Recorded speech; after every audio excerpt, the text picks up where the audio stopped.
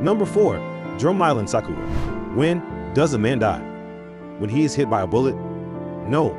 When he suffers a disease? No. When he ate a soup made out of a poisonous mushroom? No.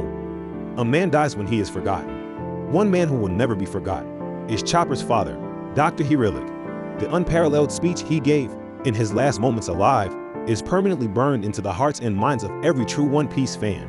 Chopper inheriting of his will and making a promise to find a cure for every disease is indelibly and beautifully represented by the sakura blossoms flying high above Drum Island as Chopper and his new Nakama fled into the night to continue their journey down the Grand Line. Every Straw Hats joining moment is a heartwarming scene, masterfully crafted by Oda. But this visual metaphor of Chopper's past, present, and future, painted on the night sky by the shimmering pink snow his mother fired from the cannons above as he finally set out on his own, makes Chopper's moment the most unforgettable of all. I'm not crying. You're the one crying. Someone hand me a Kleenex.